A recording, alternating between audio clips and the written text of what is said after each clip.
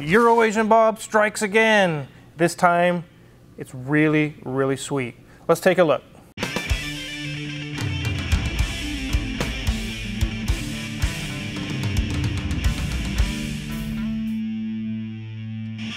Finally, I followed my own advice, and especially after the tragedy that we've seen on the Audi that's behind me. I said, you know what? Even for my customers, I'm tired of this stuff. I'm tired of this 100,000-mile German cars and they just turn into a pile of crap. I said, I'm going to get a Toyota. I'm done. I'm getting a Toyota. And I also decided to get a Toyota with some style. I don't know about class. It's not classy like a Range Rover or something. It's kind of sporty. It's kind of fun. And the styling on this, it really doesn't look like anything but the older FJ40 series Land Cruisers. It has some of the styling cues from that, but obviously it's much wider and much bulbous, I guess you could say. It doesn't look like a Jeep. Little kids see this thing, they don't say, look, it's a Jeep. They know something's different about that. That's not a Jeep. These things are heralded as being very, very reliable and very capable off-road. Almost more so than a Jeep in a lot of ways. This is a 2010 Toyota FJ Cruiser with 180,000 miles on it. Me and Mrs. Wizard have always wanted to get an FJ Cruiser. We've seen them over the years and say someday we'd like to have one of those. Those are really neat. That is a cool vehicle. Finally, after this catastrophe that Danielson's working on back here, I said, I'm getting a Toyota. And I did. I was scanning Facebook Marketplace and I was coming up empty-handed, or either they're far away or too many miles or all kinds of different things. And I just thought, what am I doing? All I need to do is get a hold of Euro-Asian Bob and he can snap a finger and disappears. And he did. He found one on his website. He gave me actually a list of them, and we came across this one. It was in Houston. I said, let's pull the trigger, let's do it. And you guys know whenever I have him find me a vehicle, it's as is, no warranty. Whatever troubles or any issues it has, it's on me. That's how I get the best deal, and I can fix the rest myself. Now, he doesn't offer that deal to his other customers. That's because I bought literally 20 cars from him. I didn't even know that. He looked up the information. Over 20 cars, I think. Would I buy a Jeep Wrangler with 180,000 miles? No. How about a GMC Acadia? Absolutely not. A BMW X5? In your dreams, not happening. An Audi Q5? Not. Never. But a Toyota? Without question. This thing rides, runs, drives like a new vehicle. We'll get it on the lift here in a minute and see just how nice it is underneath. There are some small flaws here and there. Let's go ahead and take a look around it, but 180,000 miles. You can depend on a Toyota. They're that nice, guys. But like I said, you will pay 30 to 40% more for the vehicle. So you can see right off the bat, the front headlights are severely faded, almost unusably so, and they're cracked, so I'm not going to bother cleaning them. The grille is like a Trail Teams black grille. I'm not sure if it was stock or not. I've got new headlights and a new grille ordered. That'll take care of that. There is some fading on this plastic piece that bolts to the hood. I'll just take that off and sand it and paint it myself. As you can see, there's already some small flaws for the miles that are on it. As you come around to this side, one thing you're not going to find is severe rust, major dents, or anything seriously wrong with it. It has nice 16-inch wheels. It's not the 17s. And the tires are Goodyear Wrangler Ultra Trails. They're kind of noisy. They're very noisy. I've got some tires on order. I will do maybe a little bit of trail riding or something in it at some point, but I'm not going to do mud bogging in this thing. I don't need those types of tires. As we come around to the back, more iconic FJ styling. It has the really large, it's not the barn doors like a Suburban. It has one big side door. And there's water in there if you guys want some water. And it does have this glass that opens up. But the lenses and everything are clean and bright. Everything's in good shape. You can see it has a towing package on it. And as you can see down this side, it is very, very clean, guys. And it has the stock roof rack on it, or the whatever you want to call that. I will leave that there. It looks nice, it looks rugged, and it could actually come in handy at some point. Maybe this person had an angry girlfriend, boyfriend, or whoever, significant other, and they were really pissed off at this person because they carved into the paint with a knife or something. Let me show you guys. BITCH with underlined 3 times. They were very serious about that accusation. Wow. Why they chose to put it there at by the wheel, it's kind of a weird place. I got some kind of a black compound already buffed it out, and you can't even see it unless I shine a light on it, and I'll probably leave it that way, but that's kind of strange. Oh, and the antenna base is disintegrated into a crumbling mess. I've got that on order as well. Let's go ahead and see what's going on under the hood. Look at that. The hood struts even hold the hood up. That's nice. This is the 1GRFE 4-liter V6. These are bulletproof. Absolutely bulletproof engines, as opposed to the Audi Q5 2.0 we just saw over there, which is trash. This is very, very nice. It's good power, not the best economy, but decent economy. This looks like a 6-pack of beers or something here. It's kind of weird. I don't know why they put that there, but there's a dirty little intake under there. The nice thing is that even though the intake folds over to the right, we can still get to all the coils. In the 07 to 09 years of the FJ Cruiser, they had this same engine, but it was a little different, a little bit less power. It had single cam, variable valve timing, and a few other different features and things, and it drove a little bit different. But this one is the updated version. It has dual variable valve timing, both cams, exhaust and intake. 20 more horsepower, a little bit, tiny bit less torque, but it is the sought-after engine. 2010 to 14, which they stopped making them in 2014. Everything under the hood is nice and clean, no leaks. Without being told, just looking under the hood, you would think, okay, it's probably got 100,000 miles on it. And it's almost to 200. That's crazy. So let's go ahead and hop into the quirky interior and let Mrs. Wizard show you guys around. It's really cool. It's really cool inside. Okay, ladies and gents, he's right. 183,931. Yes, it does have that many miles on it. And those lights that are shining on there, well, I do not have my seatbelt on, but I'm not going anywhere. But no, that check engine light, oil pressure light, battery, nope, just in auxiliary mode. They're just saying, hey, yes, the light bulb works.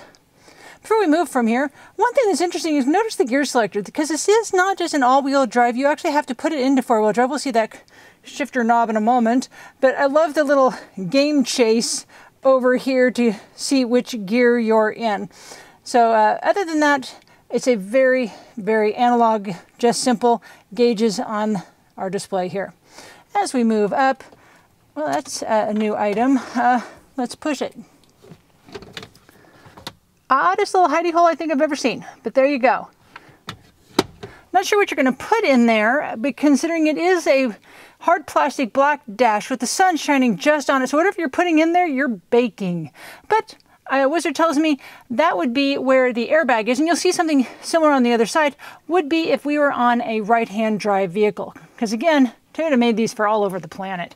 One thing that's very interesting is that the steering wheel is way back here, the dash starts here, our visor is way up here, and as far as I can reach, I can't hardly even reach the edge of that visor. So the windshield, far, far out of reach. Because the windshield is so far away, it is almost vertical, and it actually has 3 windshield wipers out there to help get the, well, since it's not blowing away, get the rain and whatnot off that very large windshield. But it is in good condition, no breaks, no stars. As we move over, we have some really interesting gauges in here. We can find out what direction we're traveling, what our temperatures are, and even see what angle the car is, I guess, being thrown at. If we're off-road, pretty much on the highway, we're pretty level, especially here, shockingly, in Kansas. As we move over, there's that other spot where the airbag is on a left-hand drive. This would have been switched over to that weird little hidey hole if it was right-hand drive. As we go down, you'll see this is a very utilitarian design. Massive space there, which again would have accounted for the dash, which is on this side. So made it very easy, and way down here is our very simple glove box, which he has already got air fresheners in, because the person before us, while she may not have been called a very nice name, had a dog, and it has a little bit of a dog smell in here. Have very simple controls, which is very classic Toyota for our HVAC system and our radio. Nothing fancy. As we move down, they have added our Bluetooth system for our phone, and it does have remote start. Here's our selector for our four-wheel drive. So it is separate. It is very much old school design, not just push a button. You have to physically put it into gear. And again, here's our weird chase again. Not even in four-wheel drive, but they like to have you go around a little bit of a maze there. That or Tetris, not sure. The seats are cloth, and they really don't have much of a bolster because you're not going around corners very quick in this because, well, unless you want to end up on your side. It is a tall vehicle, and it's not meant to go drifting around corners. The door card is basically plastic, and more plastic and plastic. It does have a very large speaker down there, has speakers up here, and one thing that is really interesting is there's a speaker right there. You can't see it. It's underneath the headliner, and it actually uses the headliner to resonate throughout the rest of the vehicle. Seats are in pretty good condition. Looks like they might need a little bit of cleanup on them, a little bit of maybe just surface grime that the Wizard can, of course, tackle. We haven't had this car more than a couple of days, but it's looking in really good shape. One thing that is an issue is that massive space there, it does hold up the roof very well. Also holds the reel for that seat belt, but that does create a pretty hefty sized blind spot. And even with the headrest up like that, more blind spots. So that is one thing that we did notice driving this around yesterday. In Kansas, we have tons of wind. It was very windy, and this was definitely feeling that yesterday. As we move up, the headliner's in good shape, not sagging or anything. There's a little bit of an issue here, it looks like, where the speaker is hidden underneath, which again, he can clean up as well. One thing is, since the visor is way up there, and we're seated back here, they have added side visors on the side to help compensate, because there's just no way if we were to turn that visor to the side, it would never reach and cover the persons that are sitting there. One last thing, and you can see it actually on the camera, you can kind of see a weird little coloration right here. It's like a very tiny TV screen. Well, that's what it is. That is our backup camera. It is not very high resolution, but it does show a very, very rudimentary view of what is behind us. Interesting spot for it, but that is the most of an infotainment system we are getting on this vehicle. As always, with a Toyota, it's pretty basic. It's got the horn button, it's got their symbol, and that is it. Cruise controls are even way down here. Other controls are kind of back and behind on normal stocks, but nothing there on that center of that steering wheel, so we can keep that focus on the road in front of us. So enough of this interior talk. Let's see what we got underneath.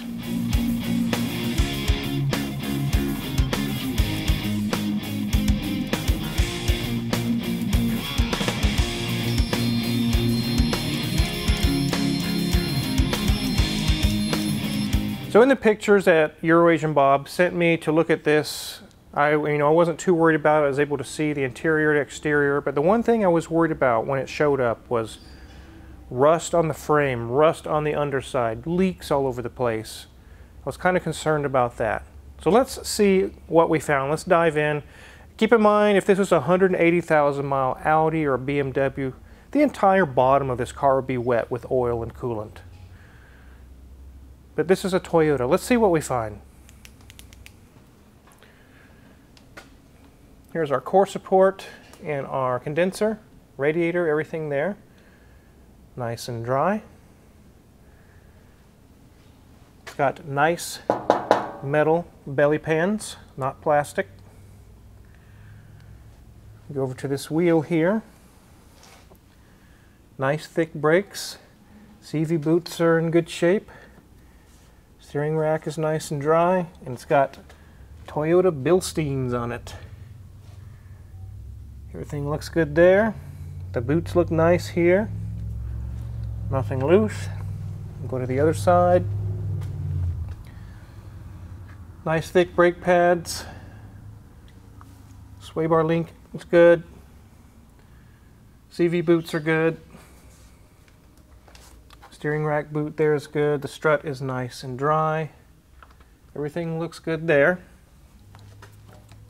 Nothing loose.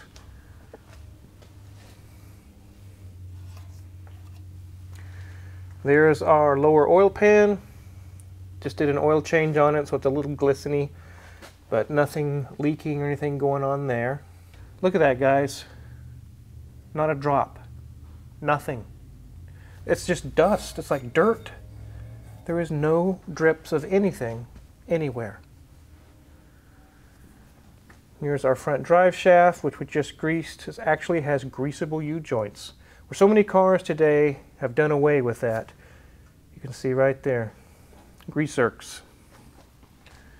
They anticipate this is going to be going in the water.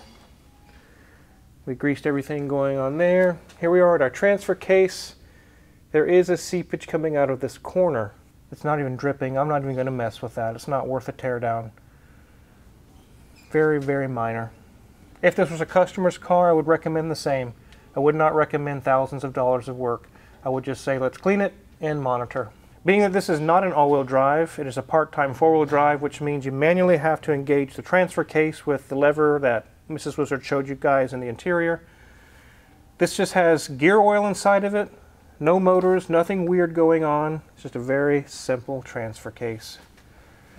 Here's our drive shaft, everything's good there, greasable zerks. It does have a differential in the rear that can be a locking rear differential. It's electronic. You can see there's the actuator there. You push a button and it locks the rears. Everything's intact on the exhaust. Our Bilstein strut there is nice and dry. Bushings look good. Brakes are very thick. There's no CV boots back here. It's a solid rear axle. Here's our charcoal canister, and it is nice and tucked out of the way. It looks like something could have bolted here, like a plate. Maybe a spare fuel tank could fit here or something, but everything's made for off-roading for sure. Let's check this wheel. Nice thick brakes, nothing leaking. The shock is dry, nothing loose. No rust on the body. The frame only has surface rust on the welds, which is common, and on the axle and things like that, which is common for the age of this vehicle and the miles. But no serious rust, no body rust at all. Really, really nice. Let's check the date code on the tires, and then we'll get this thing on the ground. Here we are, the 38th week of 2020. They're only a couple years old.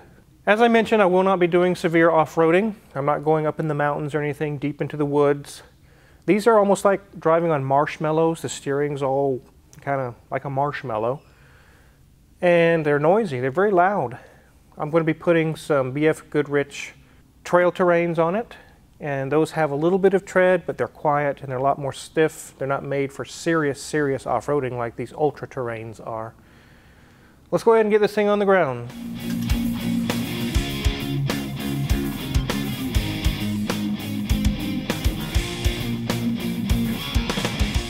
So overall, there's a few things to fix. One thing I forgot to mention, the wiper motor, although it works, the park function is broken inside of it. So the wipers work, but they won't come back to the park position. So I need to put a new wiper motor and take care of that. But I really don't have a whole lot of major issues to take care of on this thing. And overall, I'm very, very happy with the acquisition here. Euro-Asian Bob knocked it out of the park again. We did do some trading for this. If you want to see what vehicle we traded off for it, go ahead and click the link below. It takes you to Euro-Asian Bob's YouTube channel, and he has the delivery process and everything, the trade that happened. You guys want to check that out when we actually took delivery of this vehicle. Also, there's a link below to check out his website to see his inventory. Like I mentioned before, if you're into specialty cars, very hard to find cars, low mile, older cars, definitely the guy to check out. You definitely want to click on that link. Like I mentioned, I was looking at several of these, and I would come across some that have 290, 310,000 miles. It's like, and the thing is still running and driving, and the people say it's nothing wrong with just selling it, getting something else. It's like, wow. You can go on Marketplace, you're not going to find an X5 with 310,000 miles. Do they exist? Are they out there? I'm sure some of you out there have one or two. But check Marketplace and see how many more you find. You won't. Toyotas are known for their reliability. And like I said, this time around I said, no more crazy cars. I want a Toyota. I can drive it, enjoy it, and not be working on it all the time. I did buy one of the most interesting looking Toyotas that they sell. I really love the styling on these. I'm sad that they stopped making them in 2014. I'm hoping in the future that they will make these again, whether they'll be EV or hybrid. I don't know what kind of weird powertrain they'll have, but I hope they make them again because they are that cool. The demand and the popularity of these is through the roof right now. I didn't want to get too new of one, 2013, 14 with low miles, 50,000 miles, 60,000 miles. Those are going for 50 grand.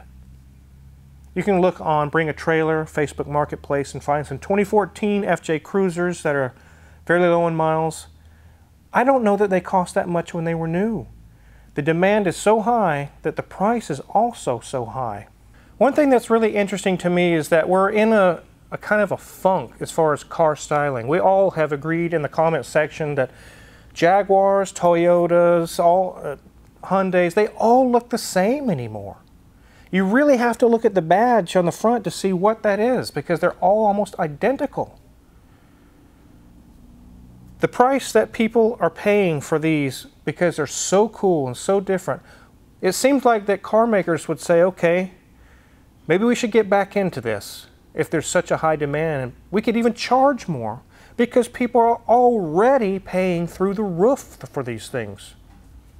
I don't know. They just keep making cookie cutter cars that look all the same. Really boring. So again, click the links below. Check out Eurasian Bob's channel, also his website. See what kind of cars he's got for sale if you're interested. If you're curious what kind of tools we're going to use to fix the few items I found, check out my Amazon affiliate link in the description below. We get a small cut and really appreciate it. And make sure to hit the subscribe button because there's many, many more cool videos to come. Thanks for watching.